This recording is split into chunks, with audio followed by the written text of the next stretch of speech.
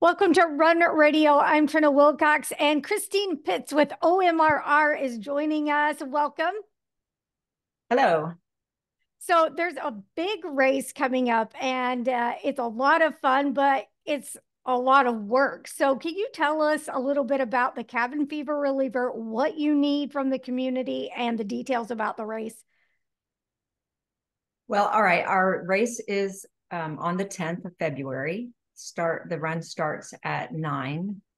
It's at Logan's Rogersville High School parking lot.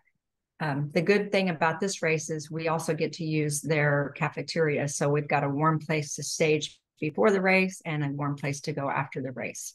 I'm pretty sure we are set on volunteers. One of the things we do for our races is we always have a group that we are raising money for, and this is the cross country team. And so they will be out at the aid station volunteering, some of those kids. And then we also have people from our group that are volunteering. So right now, I think we're set on volunteers, but we do need people to sign up. You have 2 days to sign up and to get a really cool sweatshirt. The cutoff is tomorrow. You can still come after that. And actually the price without a shirt is a little bit less. We did give that option this year. So if you don't make the cutoff, you can still sign up till the day of the race, the morning of the race. And it does cost you a little bit less because you're not getting a shirt. All right. Tell us a little bit about the terrain. I remember it being quite pretty, but Yeah, challenging. actually, it's probably changed since you did it. I think Yes. this is the third year that we've actually kept it on the east side of 125, so we're not crossing that road. So it is still pretty. It's a lot flatter than it used to be, so we don't have those big hills. Do you remember that? Oh, yeah.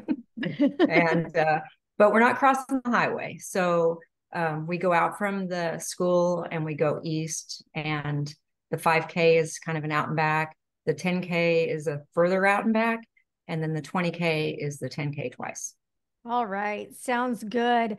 What about just participation for OMRR altogether? Like, if someone's thinking, what's this all about? Why should I join? Can you tell someone some incentives for becoming a member of Ozark Mountain Ridge Runners? Well, I think the biggest incentive is community. We have a very big supportive community for running in Springfield, and really not just running. A lot of our people bike and do triathlons and things like that too. Um, of course, you don't have to be an OMRR. We still have a great running community in Springfield. There's runs that are on our website that anybody can go to. So we're not exclusive for our runs, and we do Bass Pro training. That's not exclusive. You don't have to be a member. To be one of the exclusive things about members, we do have some drawings, and we also have discounts on some of our races. We didn't on this one, but our big 2 races, we have a discount if you remember. We also have a picnic and an annual meeting and a lot of that. And we do baseball night with the Cardinals. So there are advantages to being a member. But one of the reasons also is just to help support. By being a member, you're also helping support the running community and all that we do. And you're also supporting the races that we do. Sounds great. Where can people go if they're interested in becoming a member? We have a website. Let me see what it's actually called. It's ozarkmountainridgerunners.com. And on there, you can find our races that we put on. You can also have, there's a calendar of local races and other information. There's information on there.